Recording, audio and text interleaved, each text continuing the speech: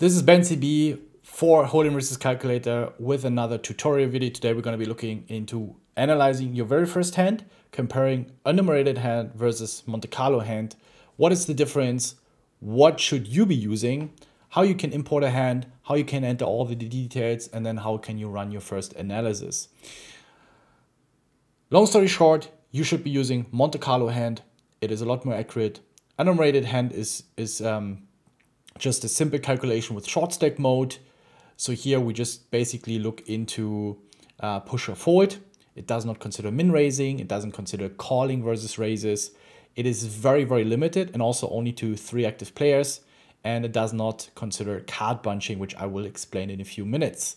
Also, since it does not consider any post-flop betting, which has an impact on our pre-flop ranges, the results are a lot less accurate compared to Monte Carlo, because the post-flop betting has a huge impact. As the out-of-position player, you will always realize a lot less EV than the in-position player, and here we have only push or fold. So no post-flop betting, meaning the hands go in pre-flop and then we let it run onto the river. But very often we have scenarios where the button can min raise, the big blind can call or 3-bet. So we have to consider some post-flop action to get a lot more accurate pre-flop results. Now, if we go into the Monte Carlo hand option, you can see this window opening. So you have now 2 options. Either you have a tracker tool where you have a hand, the button open shoves 22 big blinds or 21 big blinds. You click on the hand in play. Usually it's marked, whether it's Poker Tracker, Hand to Note, or Hold'em Manager. Here I'm using Hand to Note. You right click on the hand. Do not click on hand details, click on hand history. Now then you see this window opening, and usually you have an option here, copy. And if you then go ahead and want to analyze a hand, you simply paste the stacks. Let me just open a new one. You paste the stacks here and you see, boom, everything is entered. It even enters the PKOs. We have to turn it off. Not going to look into PKAs right now, PKO tournaments right now here. We want to be looking into a non-PKO spot. This is something we're going to do in the later stages or in another tutorial video. We're just going to be looking into regular freeze out, no PKO involved tournament. And if we go back into the Monte Carlo hand, in case you do not have a tracker tool, maybe it's a live hand or you forgot to mark it and you just remember roughly the stack sizes, or you saw an interesting hand on YouTube that you would like to use for studying. So we have this 2, 3, 4, 5-handed scenario here. Under the gun has, I'm going to simplify a little bit with the stacks here. I'm rounding it up, 20, 43 big blinds, 112 big blinds, 18 big blinds and 11 big blinds. We see that here. I'm just like chronologically entering the stacks. PKO off, so we don't need that. You can just enter the big blinds and then it doesn't really matter. What matters are the big blinds accurate. Doesn't really matter the stacks, the chips here, because it's all in relation to the blinds. In case you have a BB ante, you enter the BB ante. But here we play online, so we have regular antes, which are usually 10 to 12%. I think here it was 12%, so that's all right. This is pretty accurate. And then on the right side, we enter the price pool here, which we have on the bottom, 459,000, 365,000, and so on and so forth. You can just divide it by 100, as I did here, 495. Again, the relation, the pay jumps is what is important. You can also divide it by 100 and go even further. So like it doesn't really matter, but I see the percentages. So if I add 2 zeros, these numbers are not going to change. This is what matters. In case for later on, if you want to run a multi-table tournament ICM scenario. So let's say this goes like here, 77, blah, blah, blah, 55. You might reach the scenario where then at some point you have 10th and 11th get this, right? So then what you do is you skip 11, you say, okay, here he gets 15s, then 15s get 13, and it does automatically apply the the placement payment for 14s and 13s get 13, and then let's say here 10. So then it automatically recognizes. You don't have to enter 10 here, 10 here, 10 here, 10 here. No, you just go to the next position, wherever you have the pay jumps, and then you see it adjusts the relative pay jumps here on the right side. But we don't need this right now. We only need top 5 are paid, so we can delete everything here. And you see, boop, we're back to where we wanted to have. And then we are set to go. Again, make sure you have Monte Carlo because of the card bunching effect, which I will explain in a minute or two. We hit next. We not consider any post-flop betting here. We're going to be doing this in a later stage of the tutorials. Here, push or fold only because we want to be looking into the small blind versus big blind scenario in case you had a similar hand. Maybe you had queen 10 off here and you're not really sure, can I call this all in on the final table? These are the spots you want to analyze. This is very important homework to do. And I will also share you a little trick and tip that you also need to do additionally in order to get a lot better when it comes to analyzing these spots.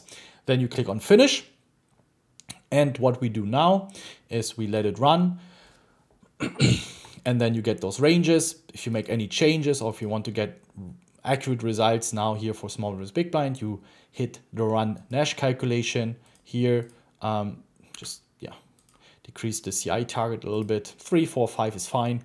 You reset the strategy. Usually for those simple push or fold scenarios, it shouldn't be running that long. But you can already see right on the right side here the rough range we're going to be calling. Again, whatever grid you liked to use. For these push or fold scenarios, I want to see the EVs because it basically shows you, hey, with queen 4 off, it's break even 0.0. Jack 6 off, pushing here makes you 0.02 equity based on the price pool. All right. If we look at Jack 6 off here, we see the table equity. Actually now since it was running, it actually turned into break even. So that's why let it run. And then you get accurate results. 10-7 off makes 0.04% table equity based on the price pool. So here in this price pool format that I have, since I'm only using dollars, the price pool is like $1,000 something. You see we make 61 cents. Not a lot. That's slight profit in the long term. And there's hands like queen and off, jack 9 off here make actually decent amount of money considering that's just like a 10 big blind all-in shove.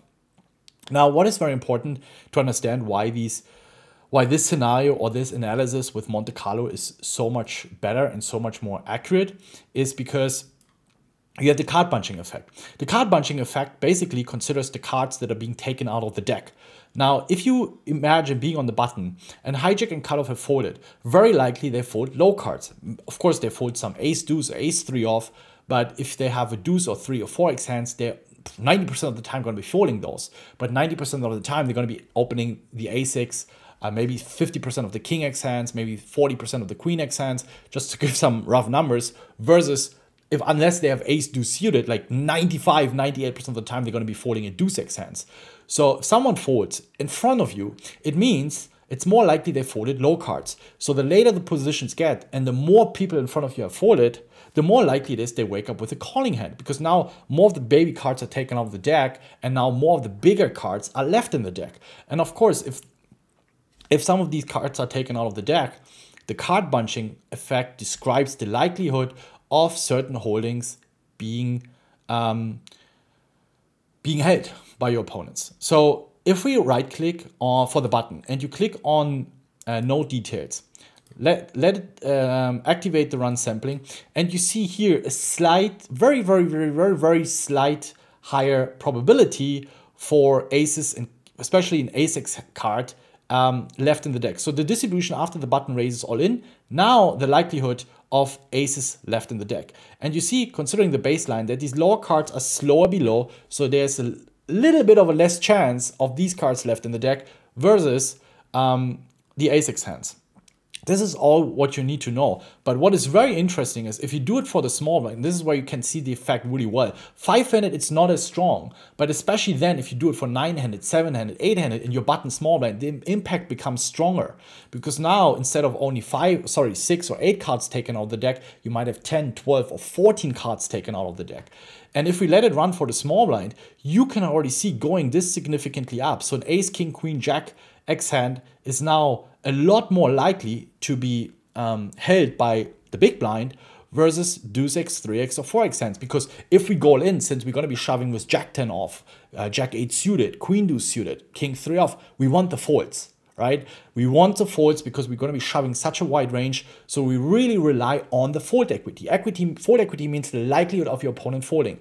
But with the bunch effect, card bunching effect, if already 3 players in front of you have folded, especially the button here who would open a lot of a6 and king x, it's very likely the button has folded a hand like 5-3 off, 10-4 off, all of these cards that we actually want the big blind to hold. So, and now if we would do this thing for 6-handed, so instead of 3 players, 4 players have folded in front of you, this impact becomes even higher.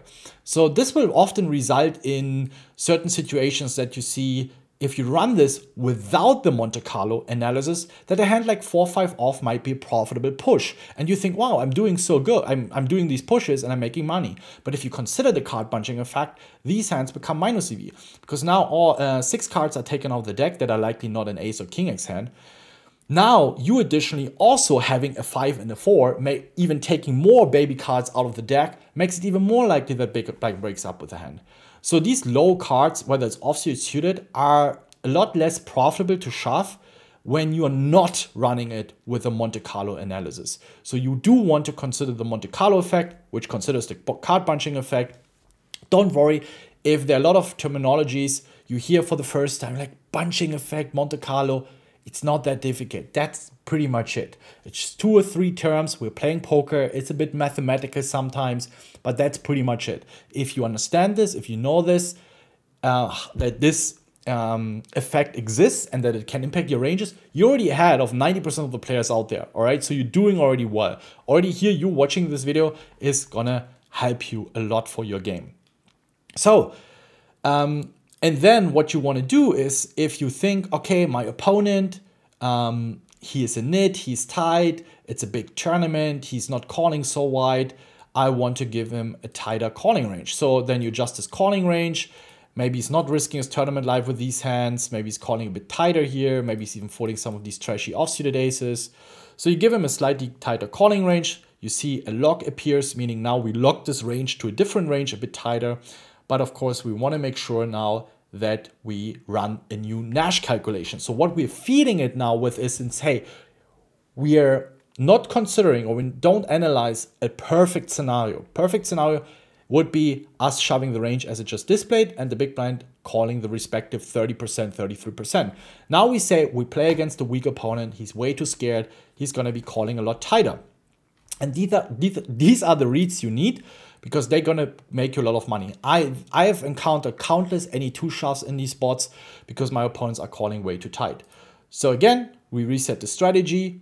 You don't even need to do the full tree, just a sub tree. So button and small blind here, small blind and big blind, and we let it run again.